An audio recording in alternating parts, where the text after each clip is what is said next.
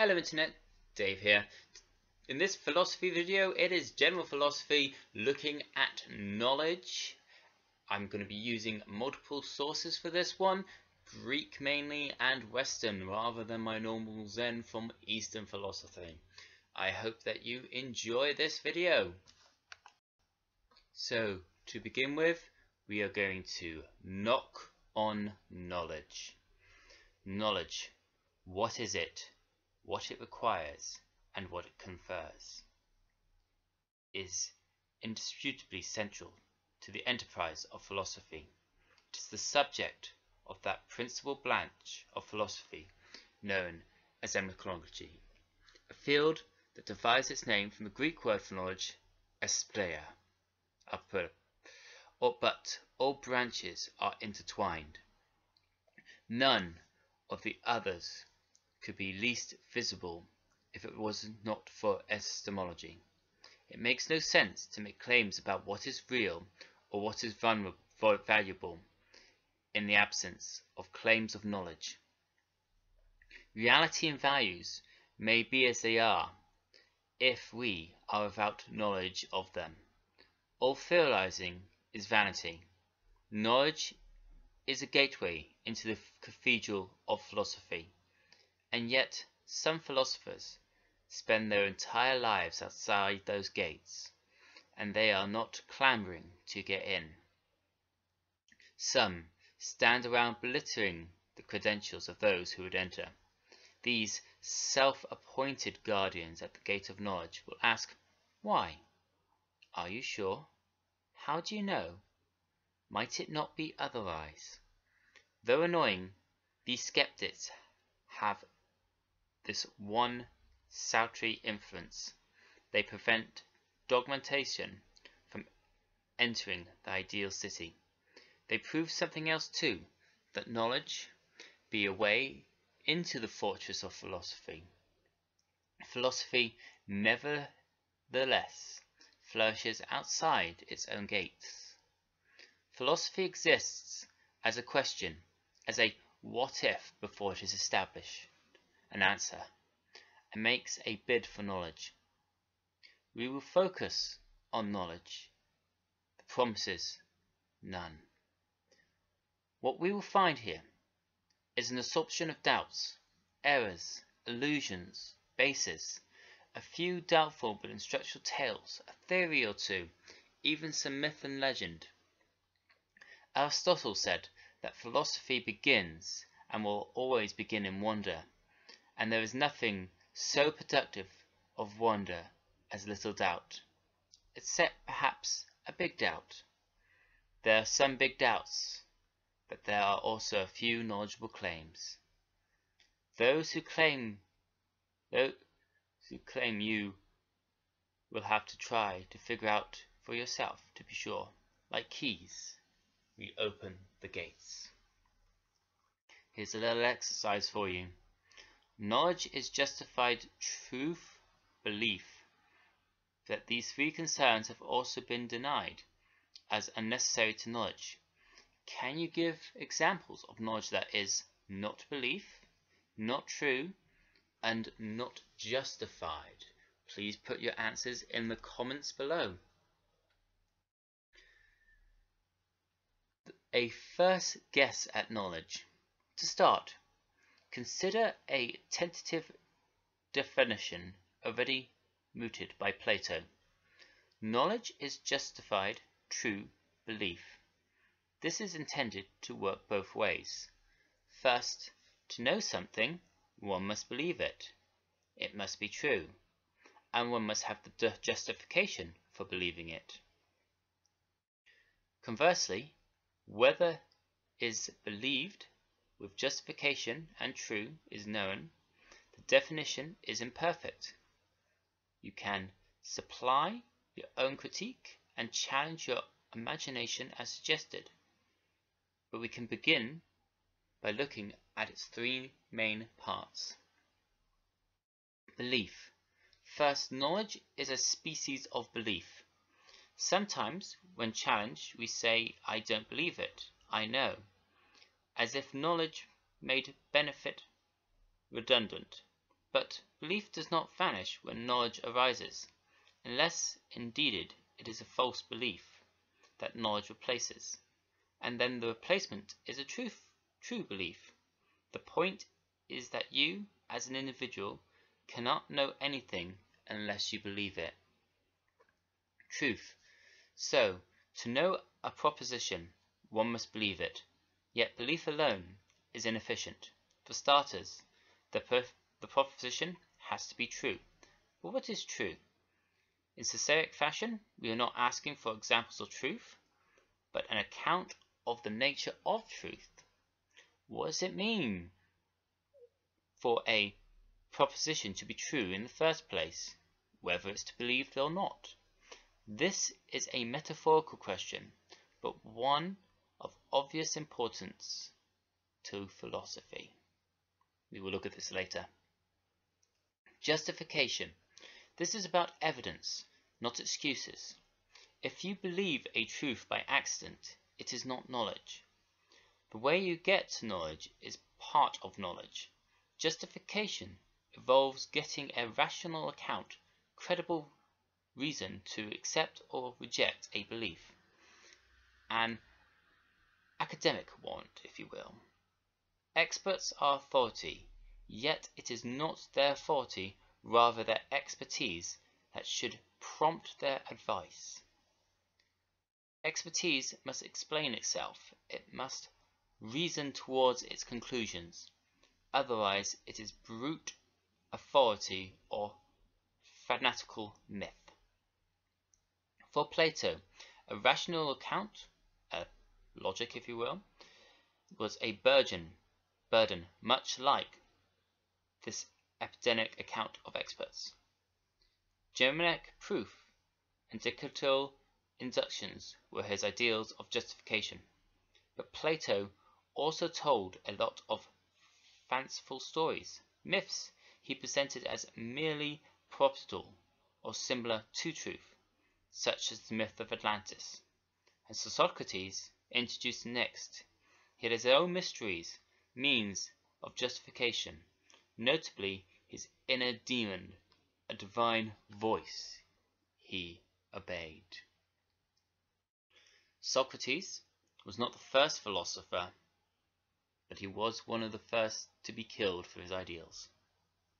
The first philosophers were physicists, metaphysicists.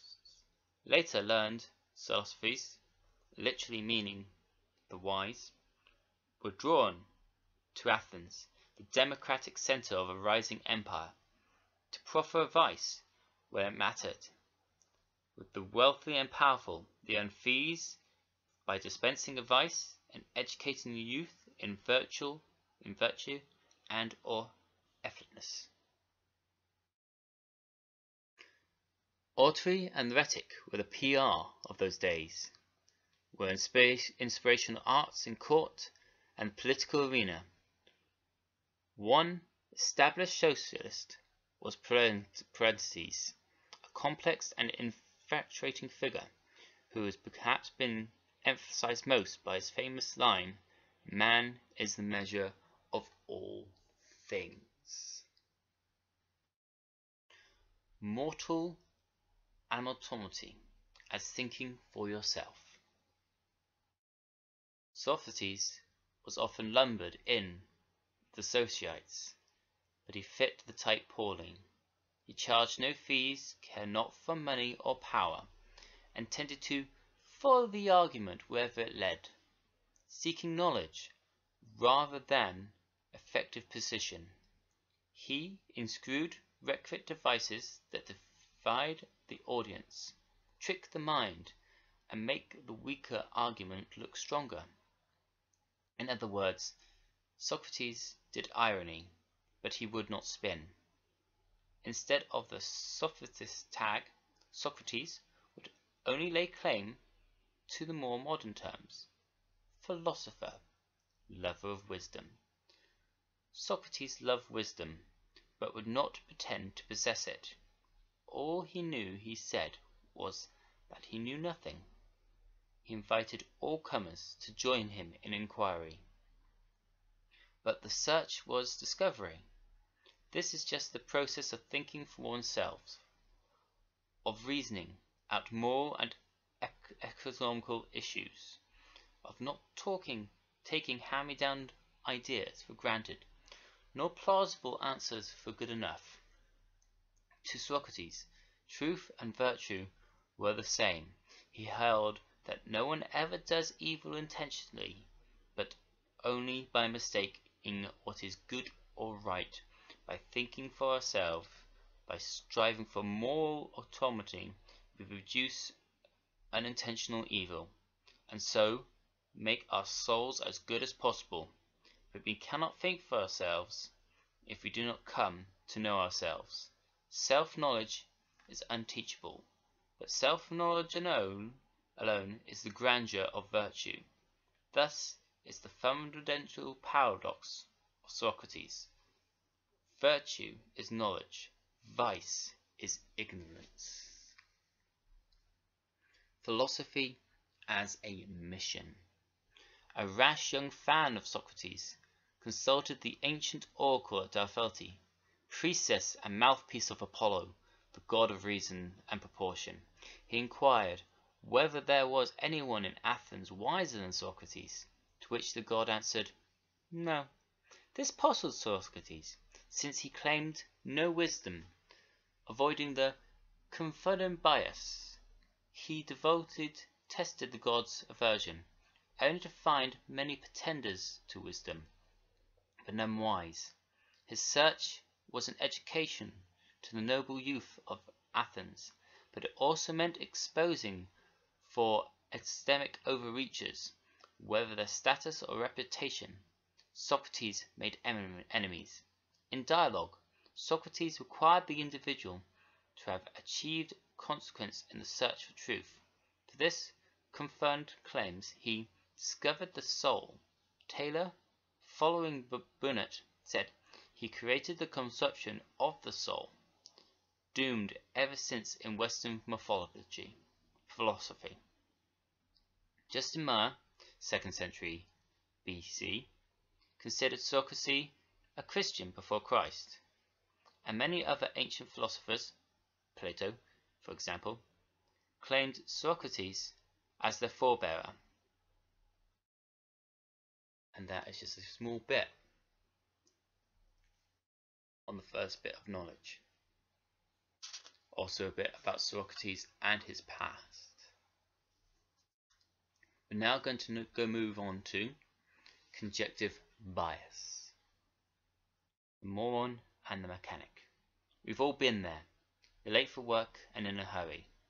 But on the drive you get caught behind a slow coach who doesn't even know how to get out the way. We've all been there. You're driving along sensibly, lawfully, when some maniac storms up behind you, impatient but unable to pass. So they are on your bumper, tailgating. Yet another dangerous driver. We always find ourselves behind a moron and in front of a maniac. The driver ahead is a moron. We are never the maniac. The driver behind is a maniac. We are never the moron. Our speed is always the correct speed to be going. Amidst the conject character of the engaged mind, busy about its daily business, we find our preferential reversed explanations of what is going on around us. We explain people's behavior by attribution clause. For example, we blame, we make excuses. Even if only in the science of our private thoughts, philosophers have explored what philosophers have long labored.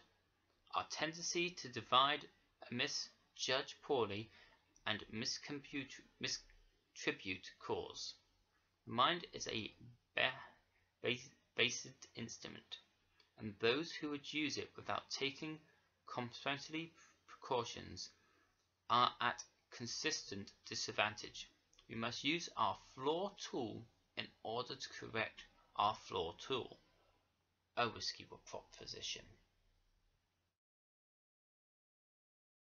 As in the example that I've just spoken, we make personal attributions to explain the behavior of others.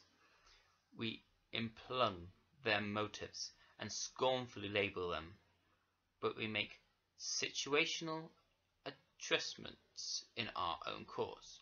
Duty beckons, speed limits are in force. Are over attributions of professional and interpretational factors in the case of other people's behaviors, by downplaying the external demands they are under, is a tendency so persistent that it has been called the fundamental attribution error, and even hailed as a cornerstone of science social psychology. In expanding our own behaviors, we often demonstrate a self-serving bias, as the example of the maniac versus the idiot driver also institutes. Whether outcomes are positive, we attribute it to our virtues, our intelligence, or generally our competence. When outcomes are negative, we appeal to the circumstances. I passed the test because I'm so smart. I failed the test, but it was tricky or unfair. A relatively fancy of mature explanation is age-old. When things go wrong, we hold others accountable for outcomes. We point to their incompetence, but excuse ourselves by good intuitions. I did the best I could. Subsequent research has shown that age and culture influences the incidence of these errors.